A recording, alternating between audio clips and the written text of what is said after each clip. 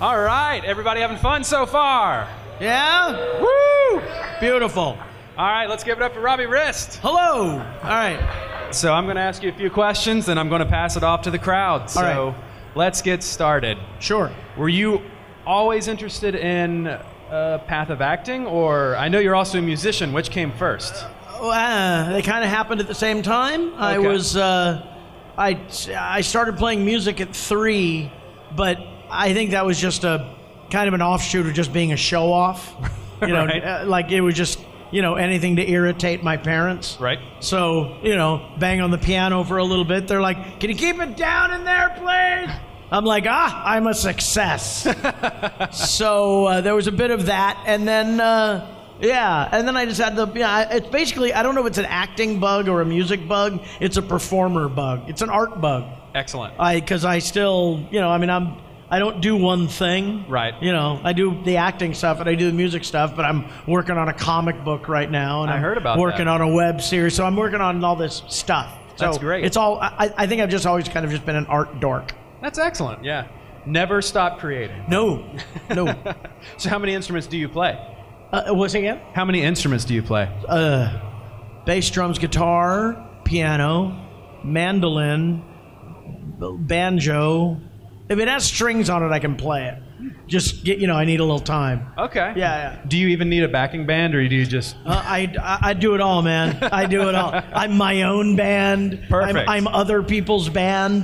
The literal definition of a one-man band. I just like doing stuff. Yeah. So, like, it doesn't matter to me if, like, one day I'm doing a singing job, and then tomorrow I'm doing a voiceover job, and then I'm, doing it on camera, whatever. I just like doing stuff. Right. I have to say, I got to see you perform at the Whiskey A Go-Go with the Tasmaniacs for the Voice Actors Rock concert out in L.A. Yes, a couple years back. Yeah. Which was an incredible lineup. It was Jim Cummings. Jim Cummings on drums. Billy West on guitar. Yep. Debbie Derryberry. Debbie Derryberry was singing. Yep. And I don't know, did I play bass or something? I forgot what the deal was. I think you played bass, yeah. Bass or guitar, something like that. So, yeah, but it was amazing. Yeah. No, well, the crazy thing about what people, like, I get this a lot, that people come up to me and they're like, I want to be a voice actor. And the funny thing is that most of the people that are really successful voice actors are not voice actors, they're actors. Right. And they're really good actors. Yep. And it just so happens that where they pick up most of their work is using their voice. Mm-hmm. But Jim Cummings has so many different abilities. Yeah. Rob Paulson, all of these guys. Jess Harnell. Yeah. Jess Harnell, aside from being a force of nature unto himself, does anybody know who Jess Harnell is? Yeah, okay, yeah. Jess is just like he makes me feel calm. It's amazing. But I mean, have you seen his band Rock Sugar? Oh yeah. Really great. That was fantastic. Yeah. So all those people are just really great. Debbie's a hell of a singer. Yeah, she is. Yeah. It was a great time. So you guys probably didn't come here to hear about music, but there you go. Little 60 cycle action going on there. That's right. I'm also a recording engineer. You do it all. But yeah, so how did you get the job with Ninja Turtles? Auditioned. Audition? Yeah, I had. That's a very reverberant table. The reverberant table. It's my prog record I have coming out. So I'd read for it, and they kept calling me back. And the funny thing is, about a couple of years earlier, I was in a band with this guy who was a big comic book nut. And he, while I was at his house, he said, "Hey, what do you think of this?" And he gave me one of the original black and white turtle comic books. And I was like, "This is weird. All right, interesting." And then when they said they were making a movie, I didn't know that the cartoon was out and was a hit. And so I heard they were making a movie about this thing, and I'm like, a little grim for kids, right? Anybody? And the funny thing is, during the making of the thing, they were saying that. The producers of the movie were like, I don't know if kids are going to go over this thing. It might scare them too badly. Boy, were they wrong.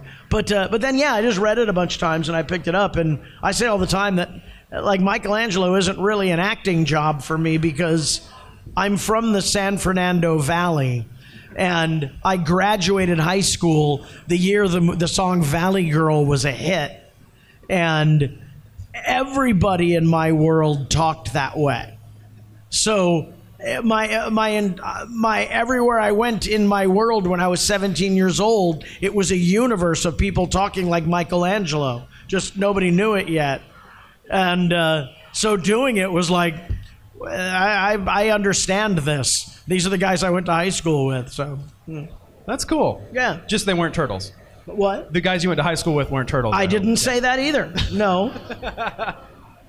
That's great. Yeah, I remember, I think it was Rob or Cam or one of the guys from the original 87 series was talking about they didn't think it would be a hit. Yeah, right? So going into it, I know you knew the comics, but were you flying blind outside of that? Like, did you think it would be a hit or? I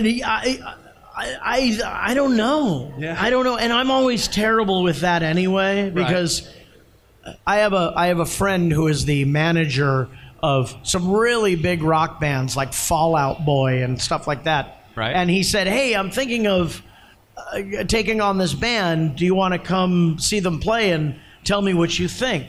And they were this really cool band from Cincinnati called Foxy Shazam. Huge fan. So, but the thing is, they played, and then I walked up to Jonathan afterwards and I went, okay, whatever you do, do not sign this band because I like them. Right. And that means that your career will be over, their career will be over. That's just everything I like completely disappears off the planet. So I'm not the best judge of character when it comes to that. Right. I was in Valerian, and I'm watching that thing go by, and I'm like, this is going to be massive. I'm a made man. No. I guess you should never go with your gut, is what you're saying? I shouldn't. No. I should just ask everybody else. Right.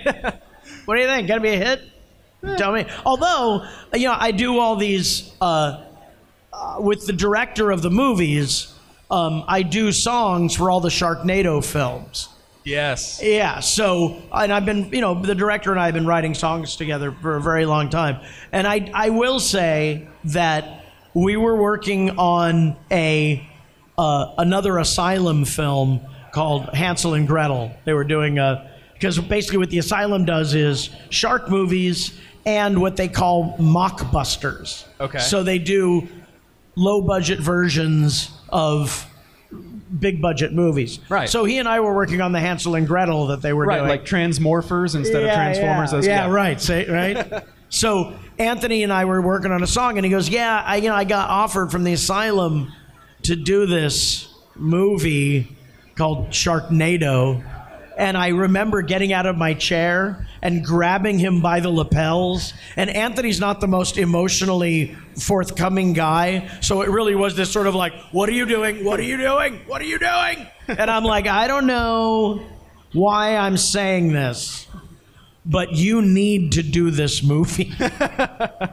And other people told him to do it as well. Right. But when I heard Sharknado, the 9-year-old in me just screamed out like a little girl. Oh, yeah. I was just like, sharks and tornadoes! Ah! Understandably so. Yeah. So what was it like for you returning to the Ninja Turtles franchise after so many years with the 2012 series? I mean, it's like the mob, isn't it? Yeah. Just when you think you're out, they keep pulling you back in. That's right. Yeah. It's been like this weird part of my life since the 90s. Yeah. I mean, we're going on a little over 30 years of this stuff. Right. And, I'm a part of something that's way bigger than me. Right. Yeah. And I'm super fortunate to have been allowed to be a part of it. Sure. So it's anytime I get to go back to it, I'm like, and the Mondo Gecko thing is great because I really didn't have to come up with a new character. Right, yeah. Just do the same guy. Same paycheck. It's just an homage this time, Yeah, It's totally. not ripping yourself off. It's an homage. Oh, it's ripping myself off completely. So, were you the one who decided to throw Cowabunga back in, or was that in the script? No, that was in the script. Okay, but occasionally I will when I'm doing signings. I will write, the hell is a booyakasha anyway? Dumb. Thanks, Greg. Poor Greg has to say that all the time. Awesome. Well, that's about all the questions I got. Let's hand the mic around. Who's got one? Yes, over there in the glasses, sir. So what was your favorite and least favorite part about playing Michelangelo? Well, there's no real downside, and once again, I mean, look, part of the reason that character is so popular is he gets to say fun stuff. And so I get to have these awesome words in my mouth that people respond to. How many times at the table already people just walked up and gone, "Pizza dude's got 30 seconds." So that's amazing. That's a great thing. I guess the bad part about it is I'm not in any of the new ones. How's that? Yes, sir. I was actually going to ask, did you see the new ones, and what was your impression of the new ones?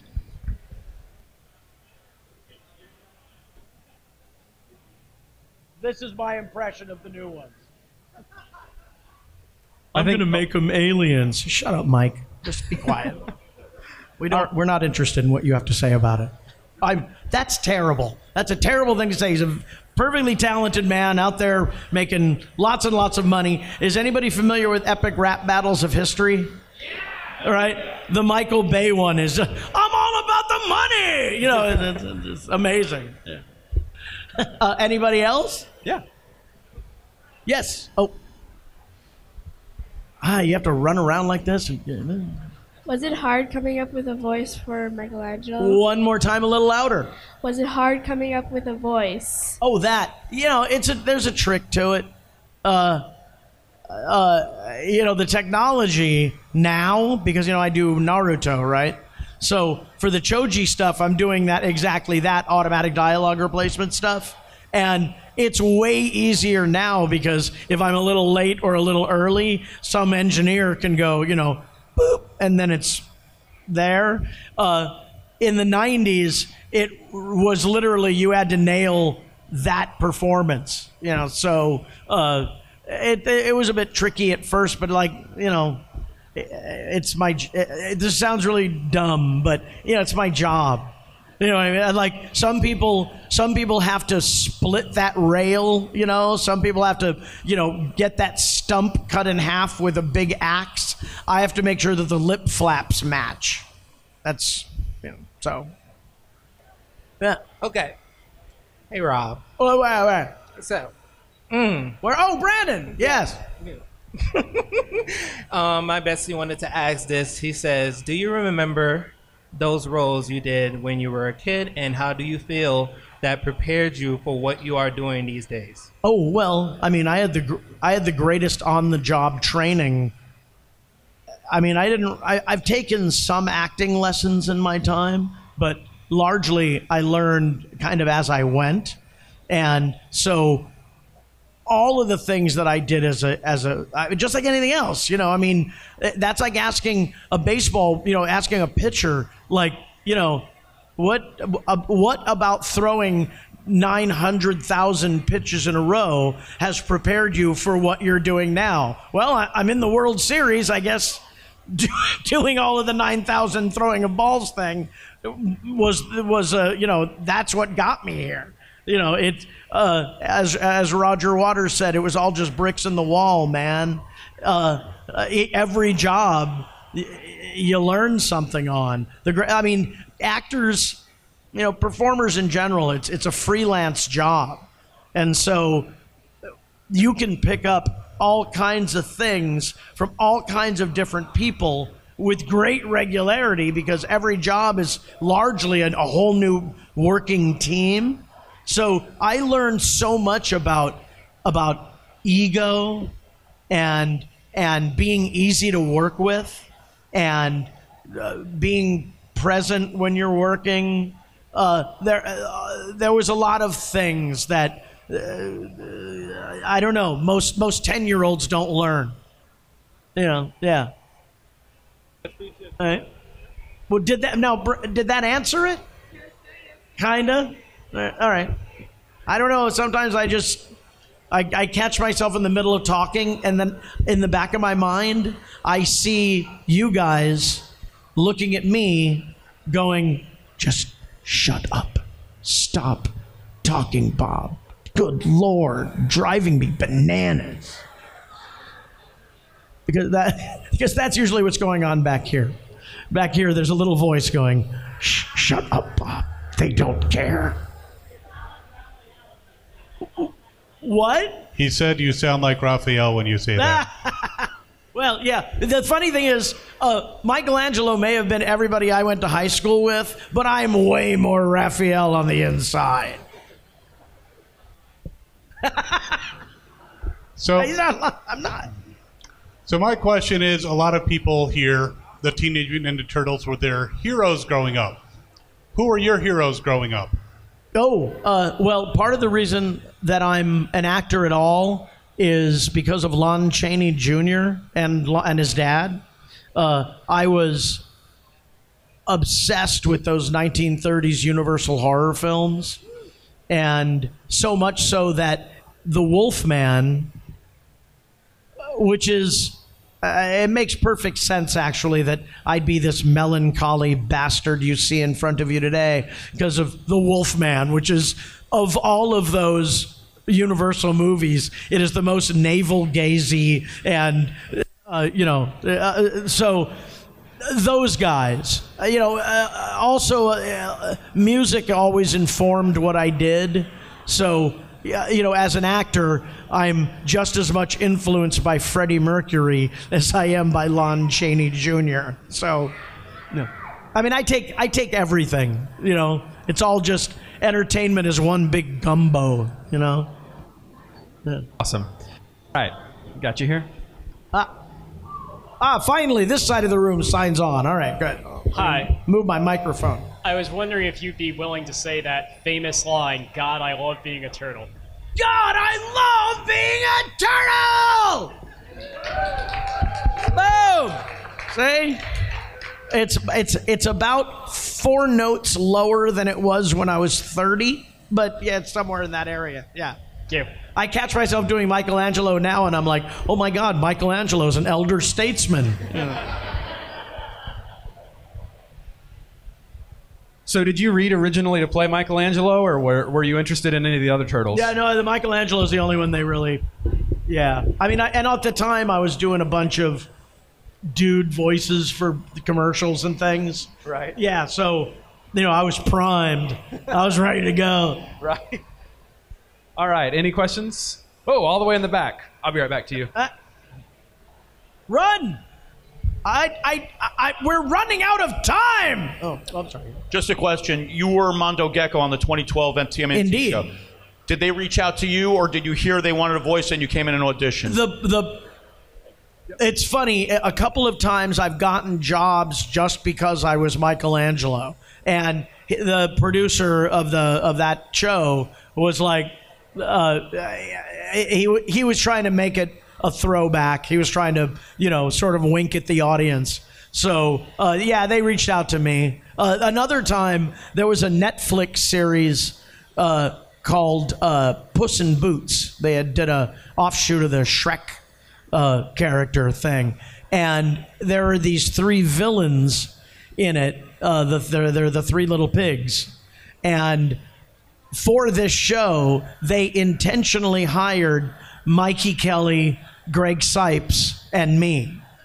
So it was all Mikeys playing the 3 little pigs. I was like, that is so inside baseball. Like, who is this joke for? Unbelievable.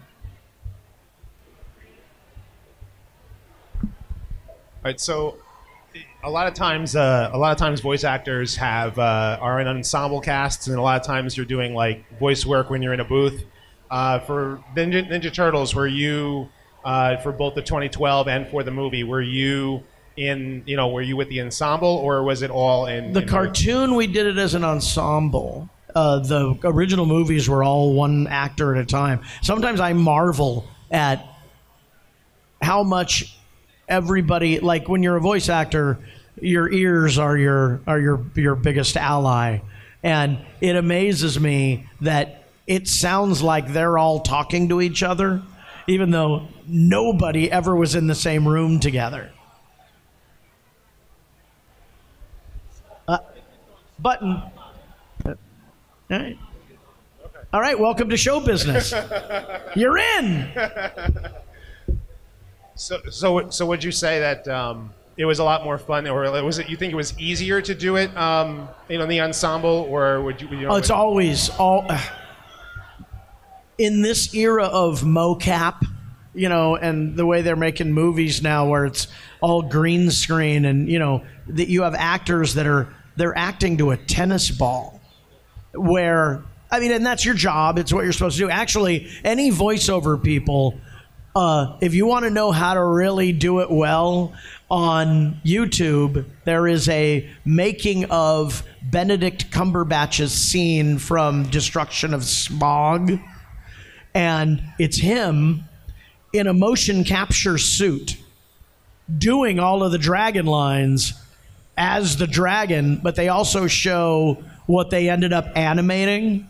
And it is unbelievable how in the moment Benedict Cumberbatch is for this scene, considering that from head to toe, he's in a leotard with dots all over his face.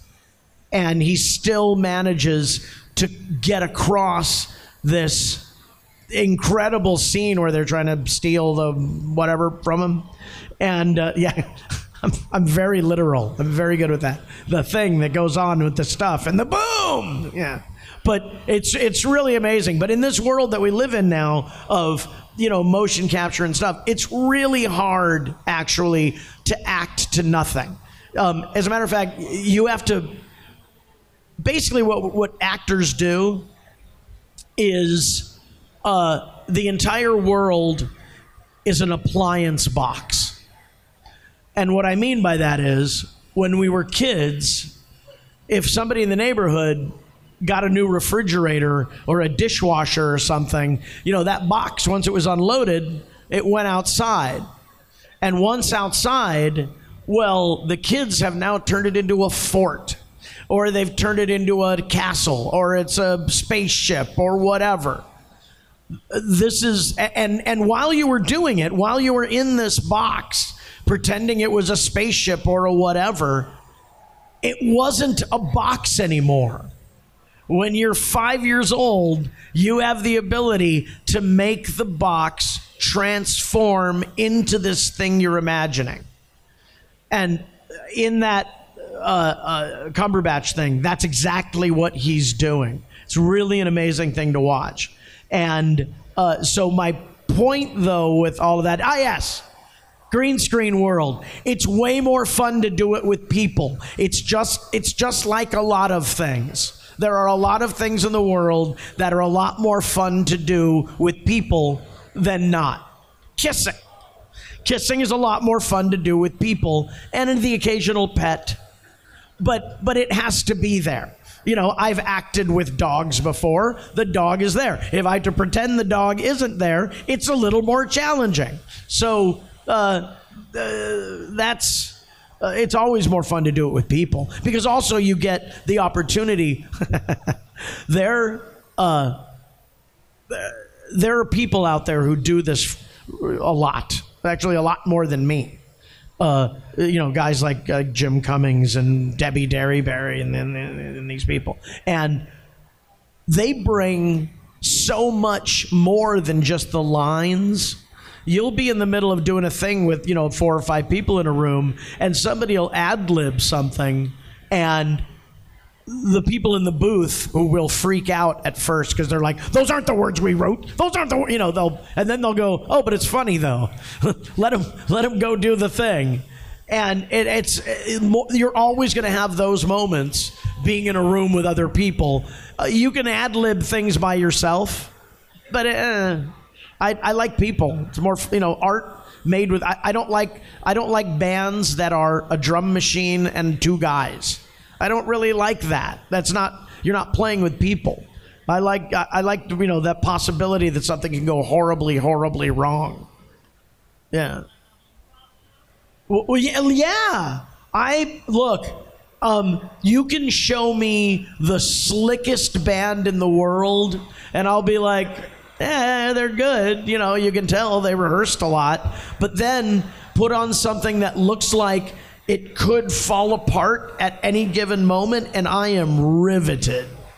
It's just, I like that. I like that danger. A lot of our entertainment that we have now has gotten way too sanitized. There's it's like even the danger, if there is any, is manufactured. Yeah. So Saw or, any movies like, and they're perfectly fine, but it's slickly, there's no real danger there. The Human Centipede is a real movie. That, anything that makes you go, no. Ah, God. That's what I want to be involved in. Yeah, I do. Oh no, I've been on I've emailed Tom Six, the guy who directed it, and I'm like, look, just go to my IMDb page, all right? I'm not joking. I'm legit. I've done shit. I want to be in your thing, whatever it is. Yeah. I can't wait to rewatch this and see how you get from Turtles to Human Centipede. That's going to be pretty cool. You know what? My Kevin Bacon number is 1. Let's just say that. What was it like working with Corey Feldman? I've known Corey since we were kids. There was a coterie of kid actors. Corey, me, Brad Savage, a couple of other people. Corey was one of them. Phil Tanzini. But we got everything.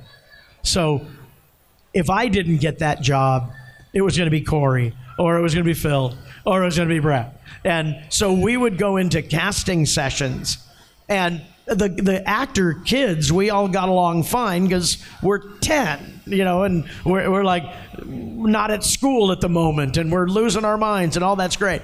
We would walk into this thing, and we would see parents put their arms around their children like, there they are, So I've known Corey forever, and through it all, and Corey is, he's crazy as a shithouse mouse.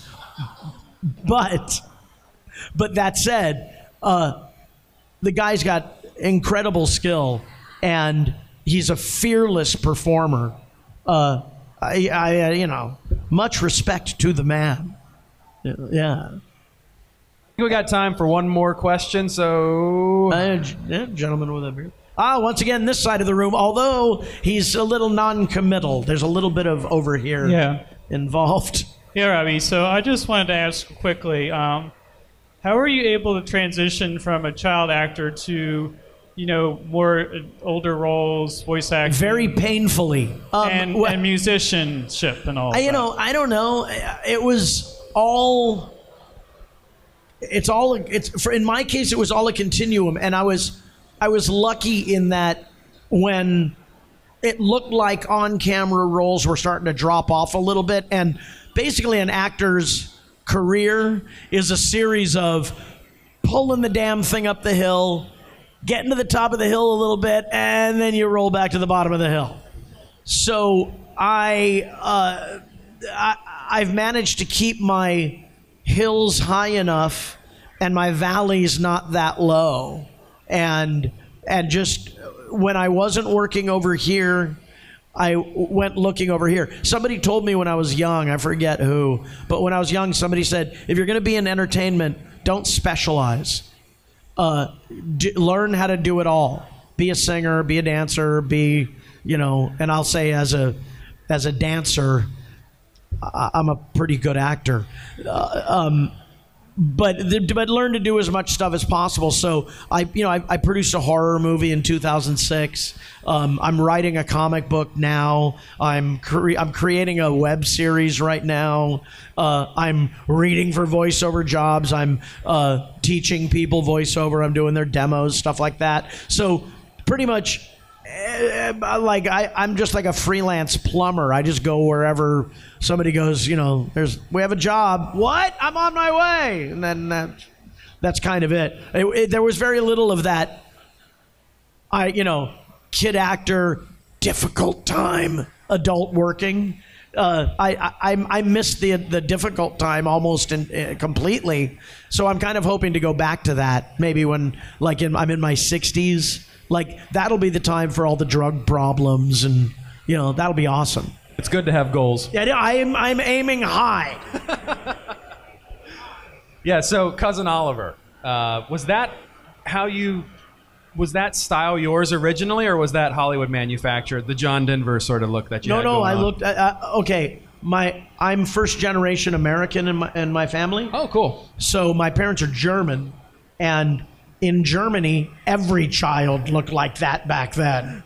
So it was all page boy haircuts and round glasses. It was like Village of the Damned meets the Brady Bunch. Nice. Yeah. Is that how they sold it?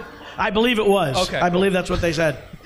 Village of the Damned meets the Brady Bunch. I'm in. It's Rambo meets Alien. All right. I would watch that a lot. You did. Yeah. All right. Yeah. No. It's that's what I looked like. That's awesome. Yeah. I'm also glad that you kind of don't quite have that same look going Yeah, no nowadays. doubt. Well, when I was young, I looked like my mom. I look like my dad now. It's kind of and my dad with a page boy haircut, not flattering, not flattering at all. Right. Yeah. But yeah, it was. I don't. And it's fortunate. I mean, it's a weird perfect storm kind of thing that just around the time that I decided to be a performer, John Denver got successful. And so here was already, and he had what? Page boy haircut and round glasses. Yep. It just turned out that way.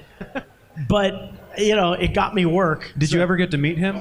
Yeah, I was in one of his specials. I'd heard that, but I couldn't confirm it. Yeah, so. I was in one of his specials. And, one of the things I really love about doing this is I'm a history nut. Right. I love the history of entertainment. I love history in general. I'm the member of my family who is like, don't throw out any pictures. Give me all the old home movies. I'm the archivist. I'm going to hang on to all this stuff. It's what it's a thing that I'm interested in. Yeah. And so the history of the job that I'm in is sometimes, I'll have to look, somebody will be like, did you work on this thing? And I'll have to go to my IMDb page or whatever. Right. And I'll look at the cast list. Mm-hmm. I was in a movie in 1991 with Julianne Moore. Oh, wow. And I mean, now I could talk about how bitter I am about different career trajectories and all of that. But the truth of the matter is, I was in a movie with Julianne Moore. It's just crazy to me. Yeah. And, there's all these on the John Denver thing, I worked with Dick Van Dyke. Oh, Dick wow. Van Dyke is television royalty. Yep. Dick Van Patten. Yeah. Somebody just unearthed a anti-smoking film I did. It was 3 months after we shot the last Brady episode, and Happy Days was just starting. Right. And this anti-smoking movie is Tom Bosley and the mom from Happy Days. Yes. Whose name I cannot recall. Yeah. Miriam. Yeah. So it's those two as a married couple living in the Brady house. And but anyway, it's Tom Bosley and Mrs. Cunningham. That is cool. Back when they were just kind of working actor people. Right. Like at one time, the Brady Bunch is like this. Yeah. It wasn't this iconic thing. It was just a television show. Yeah. And only over the decades of it sticking around have people, continued to help it grow. Right. So, but back then, it was just another job, right, for both of them. That's cool. And yet, there's Bob. There he is, a little page boy haircut, round glasses. Looks like John Denver, doesn't he? Yeah. Yeah. I'm sorry, I brought it up.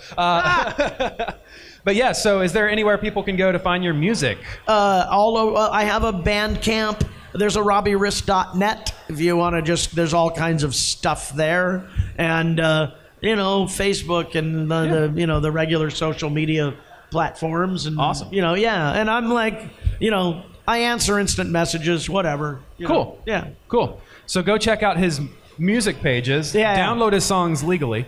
Yeah. And thank you so much for your time. Thank you for having me, you guys, and thank you for the great questions. It was delightful. Boom. Thank you for watching this video. I am Invader Zim, and I traffic in doom. And so, if you do not subscribe to this channel, you will have doom that befalls you by me, Invader Zim.